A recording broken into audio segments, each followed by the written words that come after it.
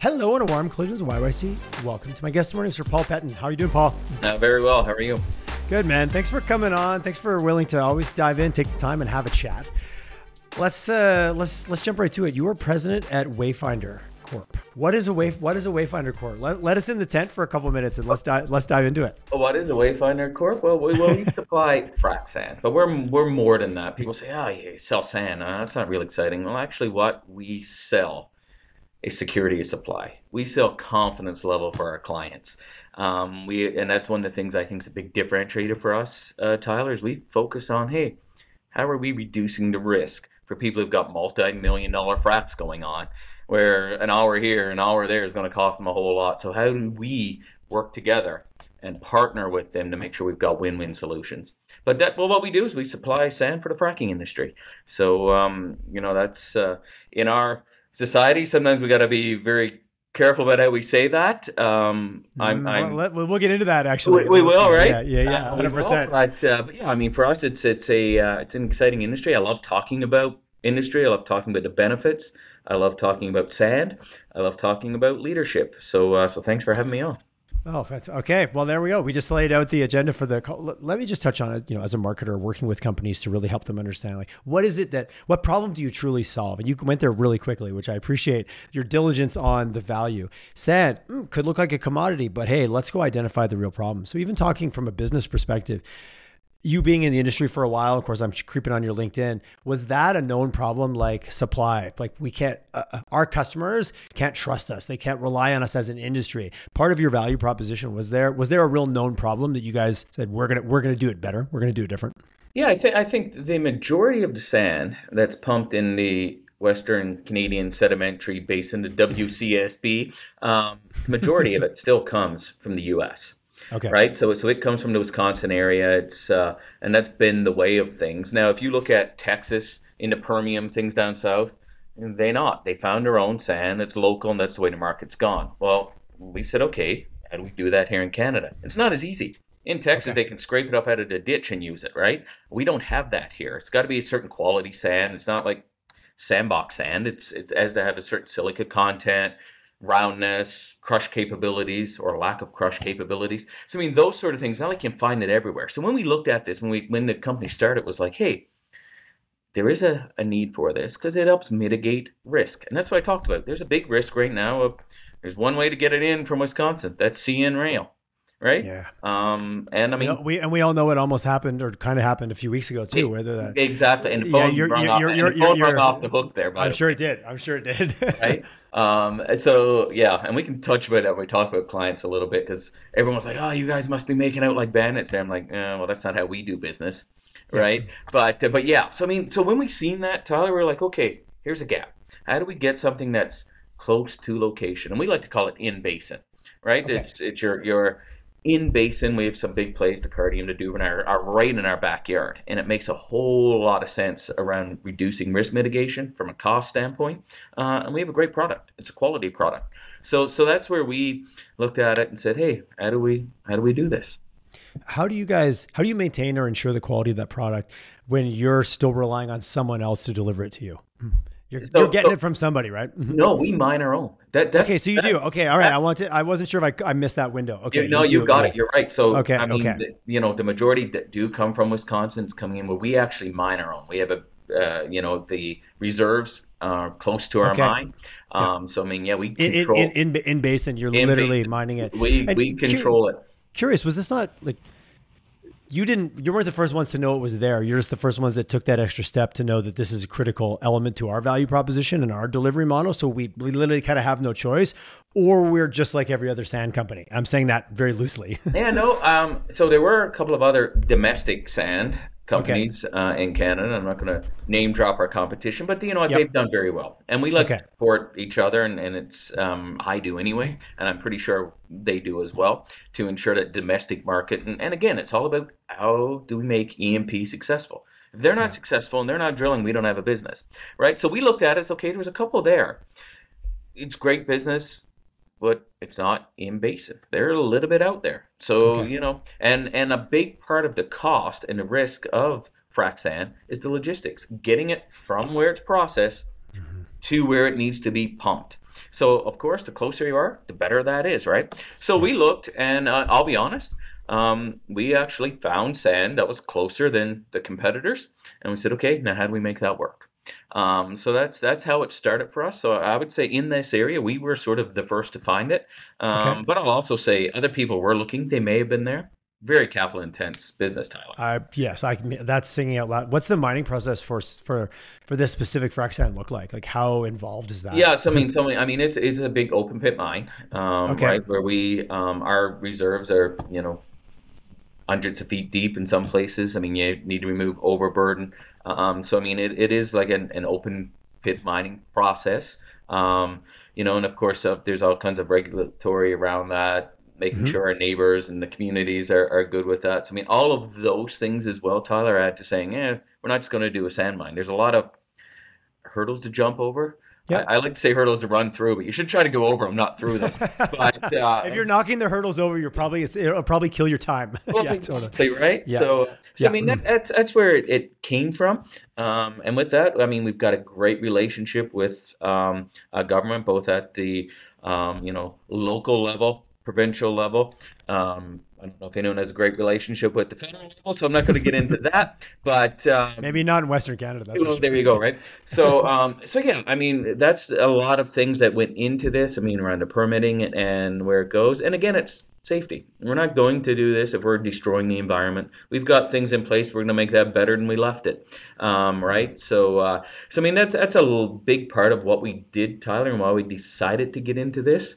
And again, we have some benefits for our clients, and of course, why do clients buy from anyone? You provide a benefit to them, right? Yeah, So that's how the business and it's is really tangible and it's going. often slightly different. What's the lifespan on a reserve? Like you've working in some of these mines, are these fairly extensive? Like are these many years, or do they run dry? And I'm not even using the right terminology. No, that's fine. I mean, they do. Obviously, it's Yeah, not like just they're making more sand, but yeah, right. I yeah. mean, it's there. And ours is a glacial sand. So I mean, some of the others are river laid down by rivers, right, as sand, and the rivers retreat to lead to sand. Ours was actually laid down by glacier. Okay, interesting. However many years ago, when that glacier retreated, of course, it left sand deposits that it had picked up right as it was moving south. When it started moving north, or vice versa, Mhm. that's how it laid it down. So yeah, there are limits to how much is there. Without getting into the confidential of how much we have, Of let's just course, say I will be retired long before you get to the end of Wayfinder the run. Okay. Wayfinder will run out of sand. Let's put it that way. Yeah, it's definitely double digits, and it probably starts with a three. So I Okay. mean, we All right. yeah, I got it. Enough said. Enough said. we got a lot of sand, man, and that's a big part of the runway of what we're doing. And Well, again, our investors need that. which makes the capital make sense, right? I was Mhm. gonna say our investors need that. If Yeah. they didn't have that, they wouldn't have invested, right? No, 100%. Talk to me a little bit about, and again, this is where I love my own ignorance, using that as a lead. What's going on in the frac space right now? What's happening? What are you seeing in Western Canada in terms of activity? Talk to us a little bit about just a snapshot. If I'm outside the industry, I know enough to know the words, but maybe I don't really know what's going on. Give us a little bit of a, ringside seat. So if I could use one word, I'm going to say steady. Okay. I mean, in oil and there's ups and downs, and I mean the crashes here and the boom here, and you've heard oil and gas say, oh yeah, we're not going to piss it away this time, and we usually do. I've Right, seen the bumper stickers. I've seen right, the bumper yeah, stickers. right. Yeah, yeah. Uh-huh. Think we're going to see that again, because Okay. when it comes down to, I think the E&Ps and how they run the companies, things were so tight in the last downturn. Everyone tightened their belt buckle, and they're maintaining that discipline, right? So Okay. if the E&Ps do that, well, then of course we needed to do the same, right? So from our standpoint, that's where it was. I say it's steady. Do I think we're ever going to have a great big boom again? I don't know. I don't think so. Do I think it's going to crash the way it did? Who knows? I mean, Hmm. the last crash, I mean, Saudi and Russia went to war, not literally, but price Yeah. war. And then, Price of war. course, Yeah. this thing called COVID, you probably heard of it, right? So, I try to forget about it, but yes, I yeah, did hear fair about enough, right? it. But I mean, those things always happen, right? But I Yeah. mean, right now, I mean, if we stay above $60 a barrel for oil, 70, anything above 70, I look at as a great day. Anything above 65. people are like, yeah, yeah, we're steady. Below that, so I mean, there's always Steady and sustainable kind of go together, the boom bust 100%. cycle. And if you've been in Calgary for any period of time, Exactly. leveling things out and cutting the peaks off, the top and the bottom, might not be a bad thing either for just 100%. general workforce, economy, everything, right? 100%. It's going to help us to provide that security and to make sure we're here, to make sure the EMPs are here, right? I mean, there's Hmm. always things you look at, even the macro, like what happens with an election in the U.S. Yeah, yeah. We're having a conversation the other day. Well, what's better for our business? Is it Trump or Harris? And I'm like, yeah, well, I've got my opinions, but who knows, right? Yeah. But that's just the sort of things where when we are making investment decisions, Tyler, it's not as simple as, hey, I know these guys are going to be pumping sand, and I know we have sand. How does that work? Right? So that's what goes into running these high capital investments for sure. 100%. Talk to me even about from a technology perspective. Is this a pretty steady state technology? You know, the oil and gas sector, lots of innovation, it doesn't always get credited with the amount of innovation that I think it actually has been responsible for the last bunch of years, fracking even being an example of that. Are we at a place where this technology is pretty stable from the sense of like, no, it works and we're using it? Or is it like, are we tweaking the dials on a regular Oh, basis? Obviously, you being an input to that technology. we're always tweaking, man. Okay, that's what I thought. That's what I Right? thought. I mean, how we fracked last year is not even out of fracking this year. I mean, Oh, wow. there, Okay. I Okay. mean, there are Interesting. things Yeah. Yeah. that change and small little things where you think it's small, but all of a sudden it's not small, right? So I mean, the lateral lengths are getting longer. They're pumping more sand, right, over shorter distances. I mean, it's constant evolution. And then, of course, you make the change, you evaluate it, you analyze it, what worked, what didn't. So there's ups and downs, more sand, less sand, longer laterals. How does that work? Yeah. But that's And what's also that's what's exciting. you are dealing in different geographies, different formations. Like everything is different almost every time, right? To a certain Correct. extent. Yeah, Yeah. Yeah. correct. And I mean, a lot of our clients, and we have some great partners, and we look at our partner as seriously partners, right? As strategic partnerships. And I mean, they're in the areas. Let's say if they're in the Duvernay, they know those areas. It helps steady things out a little bit. Again, Mhm. sustainable, no peaks, valleys. We get a really good understanding. It's when you try to expand a business. Who's the new clients? What are they doing? And you feel like you're starting, from back to step one, right, to get rolling. But in reality, that's what makes the job fun. If it was the same thing every day and the same amount of trucks roll through our site at the exact same time, it would be bored. Let's be honest, right? I mean, it is a Yeah. highly variable business. Investors would love us, but guys like I'm sensing you and I might get bored. 100% we would, right? We just need to make sure how do we keep things going, right? And that's one of the things I focus on is that excitement level. How do we ensure our people realize, hey, this is a good thing. This Yeah, is a good thing. we're doing quote unquote cool shit. Yeah, yeah. Exactly, well, To be a exactly, bit right? crass. Yeah, yeah. To be crass. Exactly, and we don't wear busy as a badge of honor, Yeah. right? Because I mean, Thank you for right? But saying that. Thank you yeah, for saying that. people do Yeah. that. Oh, I'm so busy. Okay, well, you should fix that, right? So I mean, we don't wear busy as a badge of honor, but we wear excitement and continue to grow. It's funny. I did a town hall probably 2 weeks ago now, and at the end, some astute individual asked, "When's enough enough? We've grown the company like this. It's been sort of that hockey stick curve of growth. Yep. When's enough enough? And I'm like, I don't know if I would say it ever is, right? I mean, if the business is there, we're going to I know. continue to When have grow. you scored enough goals? When have you scored? When have you grown enough as a person? When do you get it enough? I don't know. If you have that mindset, there's always a new challenge around the corner. There is, right? And I looked at it, but guys, what we're going to do now is we're going to right-size the organization story to sustain that growth, Yeah, catch right? up with We're, our we're catch up not with our hockey stick. Yeah, yeah. exactly. We're not going to be putting all this extra volume and extra work on the same amount of people. How do we right-size the organization? And once you get talking about that, they're like, oh, okay. Now we get an understanding of what growth actually means. It doesn't just mean more is piled on each employee or on me or whoever. It is shared across, and we do that. So, I think that's a lot of wisdom as a leader. You know, you land a new client, you're excited. Your team sees it as just more work. How do you balance out those two psychologies? Right? It's very real. exactly, right. So then it's like, Oh shit! That just means I got to stay later today because I I'm know. only one person. And like, how do you right size? And that message can get lost in a rapid growth cycle for Oh, sure. it does. It does, and Yeah, it's yeah, that's a good and point. sometimes, and fear. We've grown so fast, and I said this to my leadership team, and actually to some of the I got boots on the ground, the people who actually make this company, right? I was like, guys, I'm going to apologize because I think we got out in front of our people a little bit. The business got Ahead of our skis. I love to hear that. got over our skis, right? Yeah, yeah. And oh, great, we signed another contract. Well, did we communicate what that? Just as you talked about, did we communicate what that means for our people? So I said, you know what? We're just gonna pause a little bit here. We're gonna continue improvement with our people, our process, but we're gonna communicate and focus on communicating to make sure we run in parallel, right? So our people come along with us. We don't get out in front. Shareholders are loving us. That's great. But if the people aren't there, guess what? The performance is not. The shareholders suffer, right? So it's just how do we ensure that we're all in the same? And so that's me as I would say, relatively young leader, even if the hairline doesn't say that. This is an audio only podcast, so no, you know, you sound the way you say. Paul, you're good. I've got a great head of hair, by the way. But for me, as a sort of young in this role, you get excited and you get out in front of your team. And I've pulled the reins, and I've asked my leadership team, guys, help me pull the reins, right? And it's not to say we're not going to crack them again and get rolling, but let's just make sure we're in a position that we're all aligned and we can do this together. So I mean, that's off on a bit of a tangent here, but I think it's important to talk about it. It's solid. Continue growing business, right? We gotta focus on that.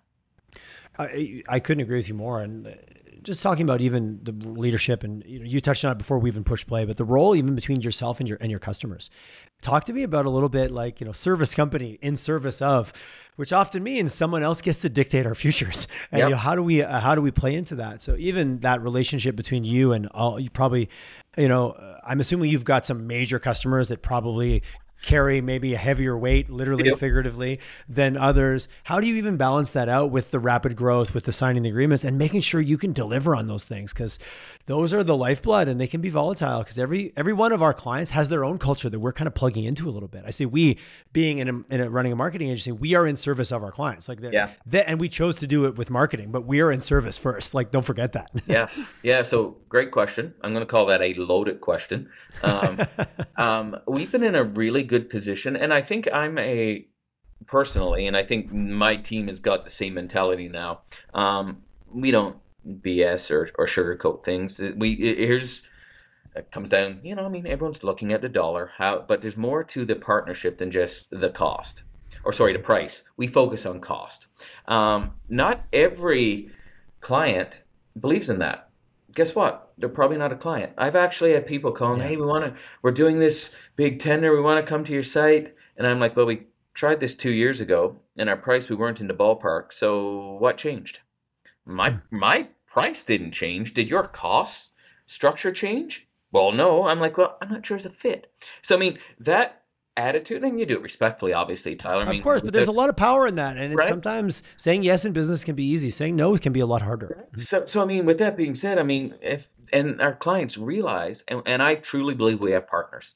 I know there's a frac sand conference coming up next week, and I'm sitting on a couple of panels with some of our partners, and they actually, when they're doing some advertising around that, Tyler, it comes down to, hey, here's our strategic supply partner. And that's what it is. And if you don't have a win-win, there's no partnership, right? So here's my win. Here's your win. Yeah, I want a little bigger win. You want how do we get there? And that just comes down to communication. Second part of that question, I think, is we're in a really good position because of our location, because of the market, because it is busy. We sort of interview each other. I present to them what we can do. They also present to us what their programs are going to be, what their longevity projections are, amount of welds they're going to do. And if they're not willing to do that, again, is it a fit, right? So we always have those conversations. With that being said, we have our what we call foundation clients, where they're the big boys in the area. We work very well with them. We've trained each other on how the communication works, what they want to see, what works for us. If we're accountable for something, you need to work with us on how to communicate. All of those sort of things. And that client and the interaction is a little bit different than some of the smaller clients. Not that one's more important than the other, but again, you just need to understand, because if you don't have that foundation where If everything goes sideways, you're keeping the lights on, then the business becomes a whole lot more stressful, right? So that's where we've got some great foundation clients, and the communication, Tyler, I would say in our industry, and in particular, and maybe just how I communicate, has improved so much in the last few years. Like it's unbelievable how much it's improved. Whereas before, that's my business. Here's the RFP. Fill it out exactly like it is. Okay, we will. But do we want to talk about it? And that's changed. And I feel our clients are becoming much more savvy around what it takes to have consistent partners who can supply them sand. And it sounded like your dog disagreed. She did, yeah. She's quiet until she's not. We said we weren't going to talk about pets, so it's off the table. We can Yeah, talk about it. exactly. What do you think? What do you think? I love what you just said there. What do you see as driving that? Is that the stability? Is that just maturation of the industry? Where are you getting more same side of the table conversations versus just get me my goddamn sand and don't bug me about it? No, Not that it was ever like that, but I'm no, trying to no. present some left to right here. Yeah, no, I think, Tyler, people realize the risk that comes with undersupply or not having supply. You mentioned earlier a CN rail strike, and thank God that didn't happen. And I say thank God it didn't happen. It would have been great for us, but we're sort of, we don't have a whole lot of volume extra to sell because, I mean, our business is in a really good standpoint.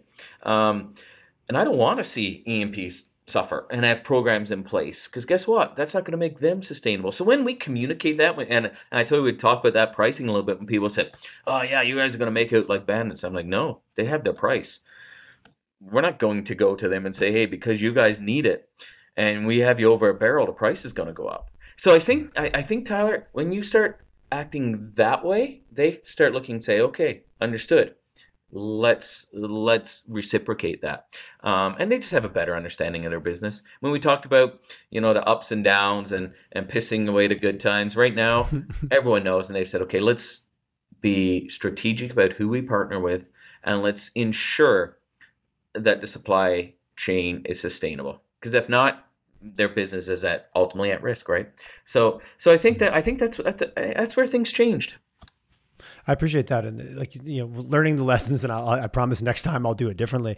COVID, not to mention it, but it did change a lot of mindsets, and I Yeah. think the energy sector was maybe up for a change. And the Yep. companies that have survived, to say that bluntly, they are doing things differently. And I'm just hearing that throughout the industry across the board. And It, and it is, and I think it's for the better. I refreshing. think it's a much longer game we're playing now. Yeah, yeah, no, Like you said, it might not be way up here, but it might yeah. stay in the middle a little bit longer. Yeah, exactly. Now, with that being said, I mean, we were just getting started when COVID started, so we've been sort of on that, I would call it high right now.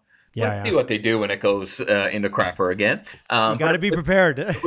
we'll be prepared. I mean, that's how we run our business. But I also know right now we've got relationships we can pick up the phone, Yeah. where a VP or director of an oil company is going to call me at my level. The salespeople are going to be talking with the engineers. It's not just going to be screw you. Here we go. Yeah, yeah, yeah. There's going to Actually, be, and I have 100% confidence in our foundation clients that will happen. And I ability to have never a had that dialogue. before. I'll be honest. And I've been selling in the oil and gas industry since 24 years now, or A 22 while, years, a right? while. Yeah, yeah. So Okay, yeah. yeah. I know I don't look that old. I know they can't see me, but you can. But He started when he was 14, everybody. It's exactly, all good. exactly. Yeah. But you know what? It's a different mentality, and I really appreciate that. and it's something that we appreciate because again, it makes us sustainable. Makes and what we're trying to do is benefit our people, our communities, our shareholders.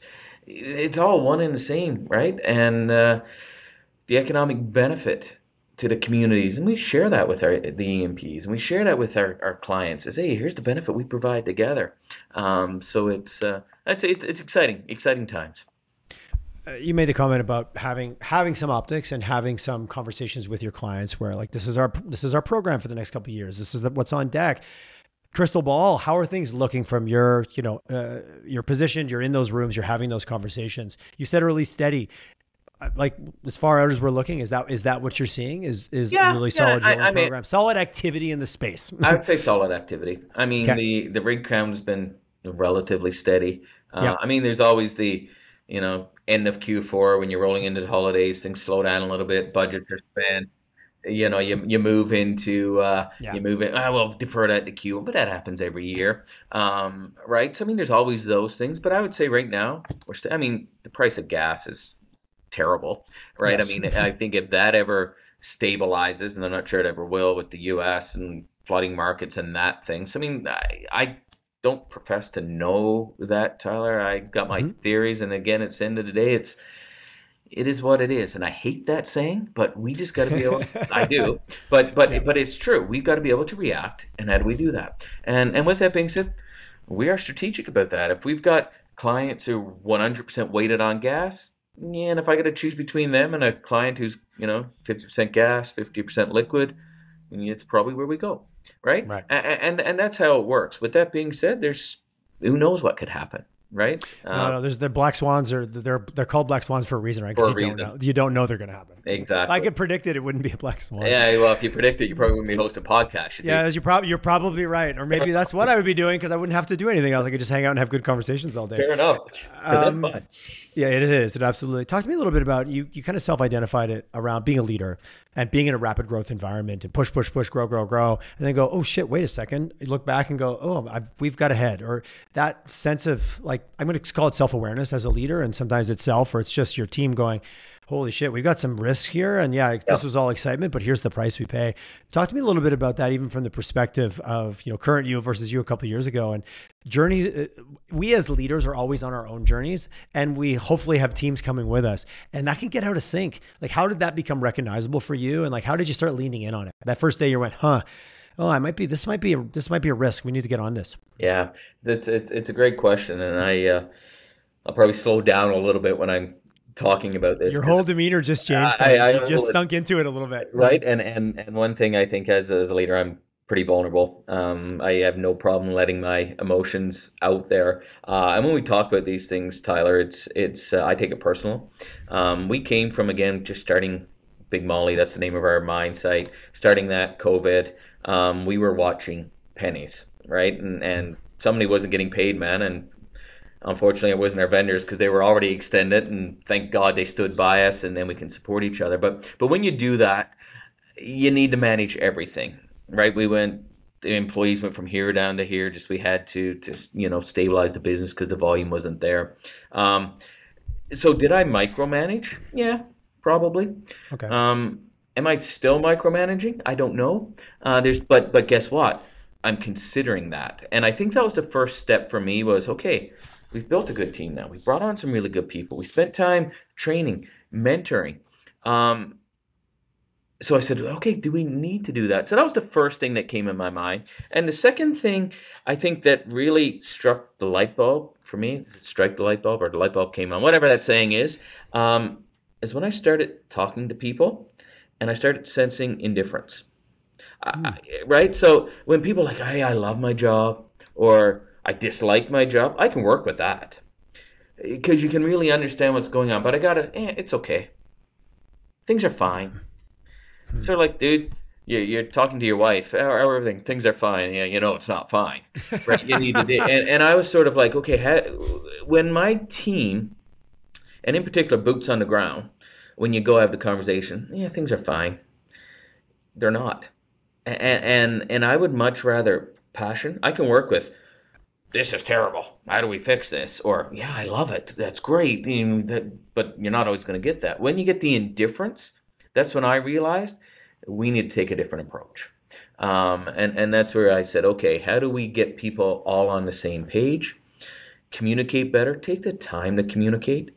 And so for me, I think that's when the light bulb went on. It's like, hey, I've got people who have an indifference if they work here or not. And you know what? Why are we talking jobs? We always talk to careers. How do we get back to talking careers? So that's I think that's how it struck home for me, Tyler. And again, getting a little personal there, but I was like, hey, how did that change? How did that change? When I had a senior leader come to me and say, man, I appreciate when you come to site, but I had designed that meeting and you just came in and you pissed all over my meeting. Because I came in and I had some things I'd seen, whether it was safety or culture, and I just came in and I took over. And he was like, yeah, but now tomorrow you're going to ask me about roles and responsibility, and that's what that meeting was designed for. And I was like, I did do that, right? I did Nice. do Yeah, that, yeah, right? yeah. So then I was like, okay, I need to pause. Um, I design conversations, the direction they're going to go. I'm not a person who point one's going to be this, point two is that. I go on the fly, similar to this conversation, Tyler, and I know you Hmm. operate very similar, I do. but not everyone does, right? So that's where I said, okay, I've just got to learn to pull back a little bit. Excitement's great. You can be overexcited as well. And I think that's where we just said, okay, how do we actually get something that works and get everyone on the same page? So I know I'm rambling a little bit on that answer, but it's just something, Tyler, you can see it in people's eyes. You can see it in their response or lack of response. And I would say that's one of my strengths. My executive coach calls it your greatness. I think one of my Yep. great Yeah, yeah. right, Living right, in your genius, and all those ones. Yep. right. And I'm like, Totally. yeah, well, do you know what? One of them is I just seen through that. I'm fine. And then how do we have conversations around that and make sure we get people passionate, whether that's on the positive side, oh, I love it, which is great, and you ultimately want that, or guys, this sucks, and we need to improve this. Well, then we can do that. So that's how I think it struck home for me. I really like. I've had a lot of versions of this conversation with different leaders, and just the word indifference is powerful. I've never had anyone use it, and it is that like, yeah, it's what's the joke? Fine, freaked out, insecure, neurotic, and emotional. Like Yeah, there's a joke around exactly. fine, and but really being identifying that, and I also love what you say because I think maybe it resonates with me. Excitement can turn into reckless really quick. I'm really excited Hmm. this meeting, but yet it was reckless on how it maybe sabotaged one of my other leaders, and being able to recognize that in yourself sometimes as a leader. Yeah, that mirror sometimes can be a little bit like, shitty, but yeah, okay. Yeah, yeah. I started using a mirror instead of a window.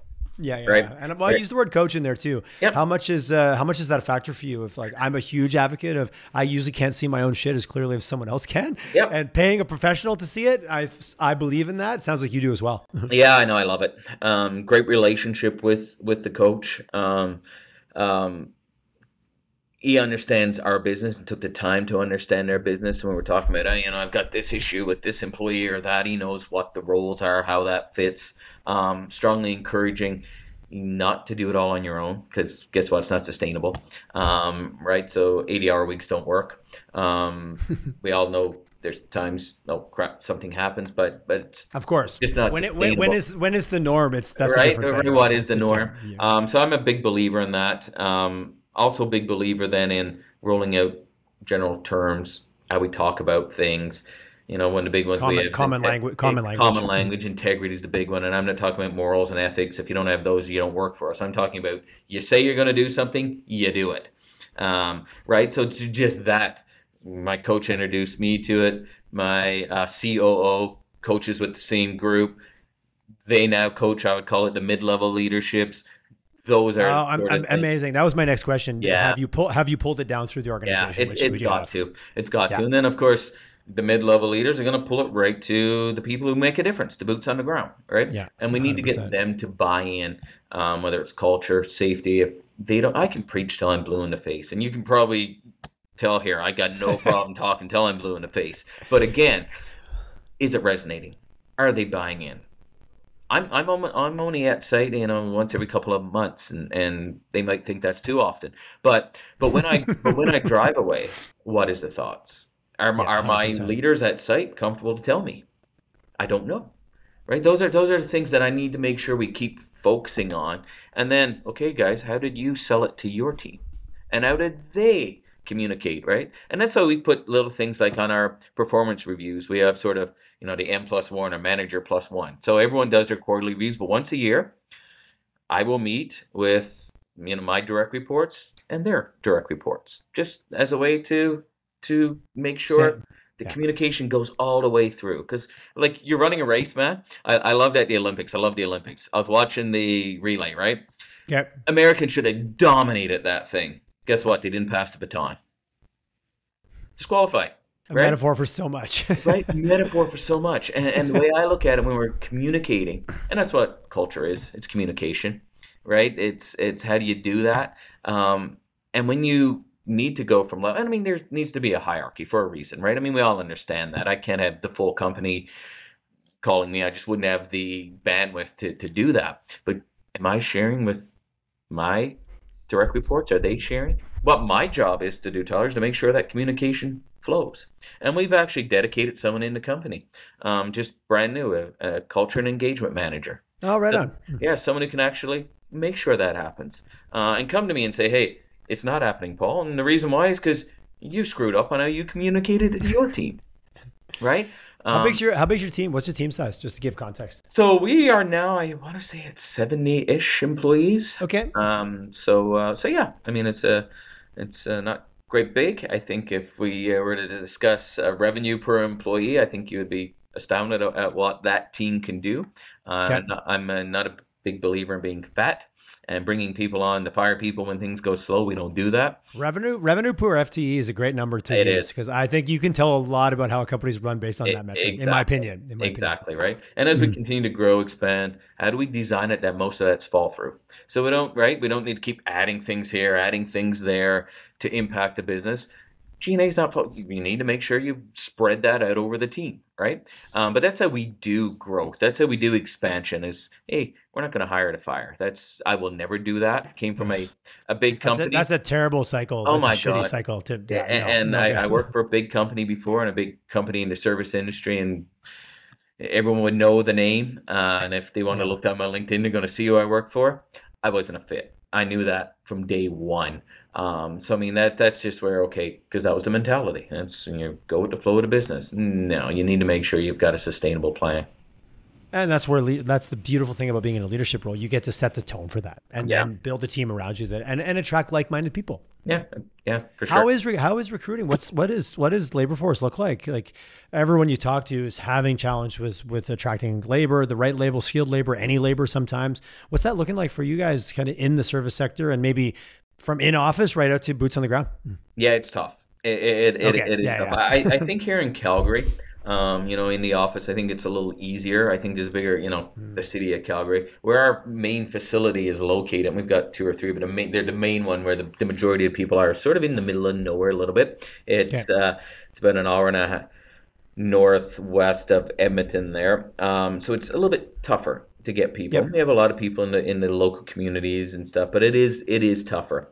And I mean, we're competing against everyone, right? I mean, there is that thing out there right now. How does it work? How does it roll out? Of course, compensation and how that works is always a big thing. You treat compensation for people in the field different than, in Calgary, for example.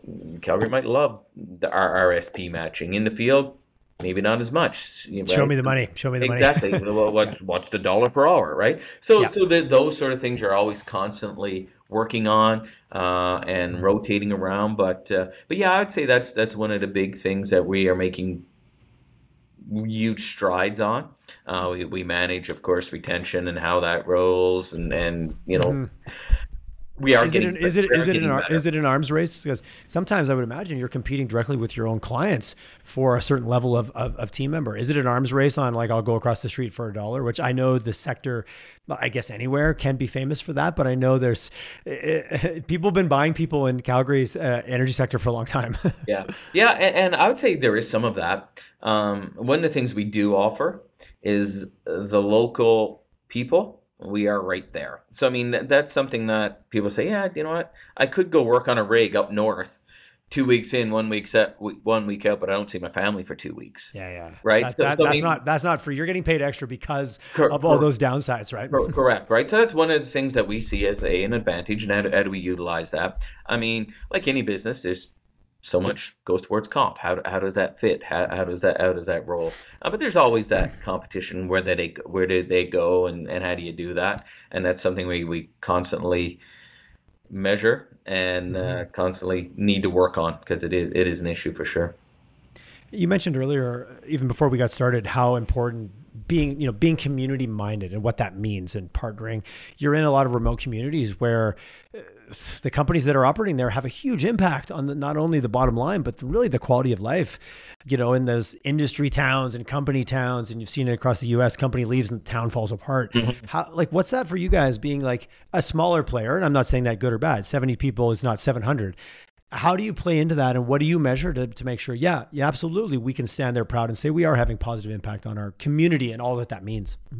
And if you do follow me on LinkedIn, you know I get excited about community involvement, what we I do. do, I do. whether I it's the do. dollars or even the time that we put into supporting. I love that, and we're in a position to actually do that, which I get super excited about. That's awesome. I mean, Lac St. Anne's the county we're in. It's not a big county. We are one Okay. of the primary employers in that county, and I think one of the things we focus on is not just the people.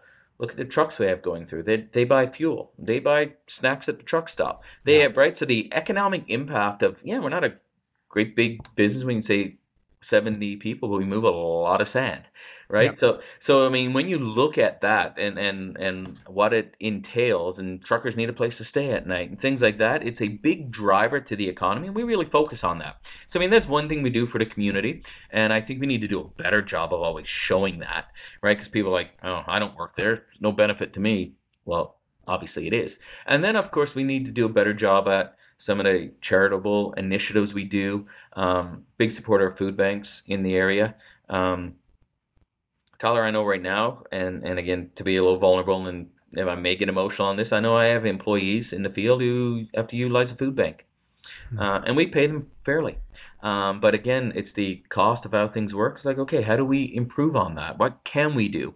Right? But when you sit with someone and they throw that out there, it's like, okay, here's some of the things that we can do to Yeah. support Yeah. you and support your communities. And I mentioned that because we are a big supporter of the food banks in the area, not just here in Calgary, but also in the smaller ones in the field. So that's a big one. We focus on health education. People say, well, what are you still doing supporting libraries in Onaway, for example? Well, people need to go get a resume done. They don't have a computer. Where do they go? They go to the library.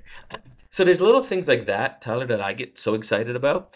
Some of the royalties, obviously, we pay to the county for our sand, goes to support the Onaway Clinic, right? So I mean, our name is on the Onaway Clinic, right, with a bunch of other sand and gravel companies. I'm proud of that. I'm excited about that. And then there's also, I call it the growing people initiatives. For example, the 4-H club, right? I mean, farmers and how they work and the pride in those kids when they do that. We support that, right? And then, I was a 4-H member as a kid, so there you go, that right? resonates with me, man. I absolutely. You're taking me back. Right. And coming from Newfoundland, you say, what's a 4-H club? But when you actually go and see, and actually you go out and see what some of these kids do, and the pride and the passion they have when they're showing off the cow that we're going to purchase here, man, Yeah. I tell you what. I was like, okay, that strikes home. And then how do you let the community know that you're doing that without seeming pretentious? You don't want to seem pretentious, obviously, but I just want people to It's all know. about intention. It's all about intention. Exactly. It's about intention, right? And we're in a position now where we can do that. We're proud of it. And that's something we're super excited about. And we are getting traction there. And I think, you know what? It makes a difference. Um, It, when people come out and say, hey, my grandmother told me I should come look here for a job because you guys supported the Legion in Onaway because you guys that's sponsored, how it works in small right? towns, man. That's how it works everywhere, but especially in small towns. Right. It was funny. It was like, well, thank your grandmother, but yeah, come on in. Let's see that resume. So I I mean, love it. so Well, I when mean, grandma says you listen, that's how that well, goes usually. Yeah, well, yeah. 100%. But a funny story about that. We did have one person who didn't work out, and we had to move on. And 2 days later, grandma shows up at the office. You can't fire my grandson. And I Wow, was, really? yeah, I was sort of like, okay, let's have a conversation around this. And I was up there at the time, and it was the best conversation ever. Uh, and I'm like, you know what? I know you're passionate. Here's why safety things to focus on, and right. But it was just sort of funny how small communities work. That is And actually hilarious. Grandma showed up. right, so grandma showed up, great lady, and a couple times I've been up there, I've met her for a coffee, just to say, hey, I bet grandma didn't have both sides of the story. Is what I'm guessing as well. she did. The next time she showed up with the best baked goods I ever had. Right? And she comes up, oh, thank you guys, and she leaves at the office. So I mean, yeah, but it's just funny when we talk about grandma and how things work. That's hilarious. That's a good story, man. I love it. It's communities. Yeah, it absolutely is. Curious, just kind of round this out a little bit. hockey stick growth, lots of success, lots of hard work to get there. Where do you see it going for you guys? Is it more market share? Is it expanding? Again, tough for you guys to expand to other jurisdictions because of the commitment of having kind of in basin supply. What does that look like for the, if again, back to crystal ball, maybe the next 5 years specifically for Wayfinder? I mean, we're always going to continue to drive value, right? To, again, people, communities, clients, and shareholders. So, I mean, there's always that, what's the next step? What are we looking for? Do we expand? Do we go there? Right now, we're focused on just getting our feet under us. We talked about we were getting over our skis a little bit, not just with our feet, but so let's make sure we've got that great base that we are comfortable with what we're doing. But there's always hey, what does the market look like? What does the economics look like? Should we be expanding? So I mean, that's conversations we have with our parent company. We have with with our board, we have with our shareholders. Like, hey, what do we see as being that? I would never say never. I would say we're not eager to overfill or glut a market. That's not good for business. It's not good for anybody. So I mean, we just want to be very strategic and thoughtful about what we do there. With that being said, I think a lot of some of the expansions, hey, how do we improve on service? Right? Are there some service offerings that we use vendors for now that we want to bring in house? So I mean, that's my role, Tyler, to constantly be looking at those things. While the COO and the team, they're running the business right now. I'm saying, hey, what does the future hold? What dials do you turn and what dials do you leave alone? Exactly. All right. So I mean, that's what we focus on. It was a very safe answer, by the way, Paul. Yeah, thank you. Thank you. Paul's going to politics later. What's the capital environment look like from that perspective? Is it, again, so much talk a few years back and so many companies or so many potential investors, institutional otherwise, pulling out of the energy sector. But yet I still see people getting money. I still see people doing projects. What's your kind of, again, crystal ball, but more just your general sense of what that looks like for availability of capital? Yeah, I think in our space, I don't know if it's going to be a whole lot of new entrants, but I think there's going to be M&As. Right, where I think the bigger companies, they merge together, the benefits.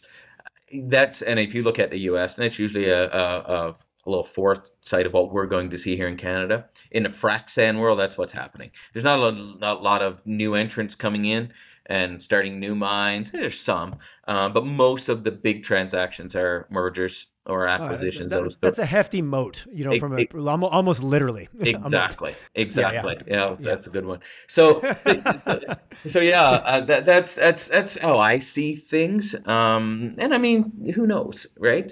I know in the U.S., I mean, even some of the E&Ps own their own frac sand mines. So I mean, there's always back to security of supply chain. Exactly, right? Security of supply, reducing risk. So I mean, there's always those things that we keep in the back of our minds of, hey, what is the exit, or is there, or how does that look, right? So so I mean, well, the best way to get to an exit is also running a great business. Never to be forgotten that. Grow the value. What is the value? And that's one thing I always get excited about and focus on. And we see a great future.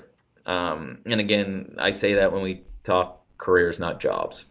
And that's when we're talking to our people, we're talking careers.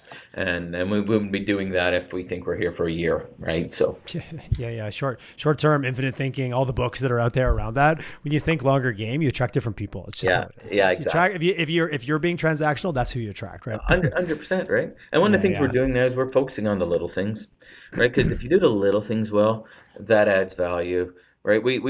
We monitor the small cracks really quickly because you use that analogy, right? You get a crack in the foundation and water gets in there and then the frost and that gets bigger and you don't repair it. We monitor all of that very closely. We focus on the little things because that's how we need to make sure that we are sustainable, reduce risk, and we're doing that to make sure we're here for the long haul. I appreciate it. I had a CEO tell me years ago, he goes, Tyler, the elephants don't get you, the mosquitoes will. 100%. That is a good one. It always stuck with me. I love that one. No one misses the big contracts or the big invoices, but the death by 1,000 cuts and then your house falls over. I know. Well, exactly, right?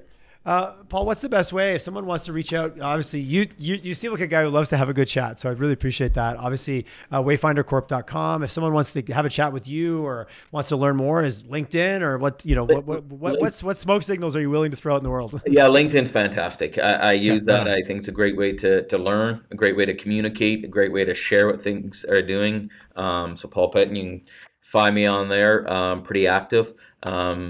try to respond as much as we can there. Of course, you get a lot of geez, we're in this business. I guess nothing to do what we're doing, right? Yeah. So I mean that's LinkedIn, but I really enjoy that. I think it works out well. Yeah, it on the website, of course, same thing. There's just contact info on there, contact. But yeah, love talking about our industry. Love talking about the benefits of our industry, not just frac sand, but oil and gas in general.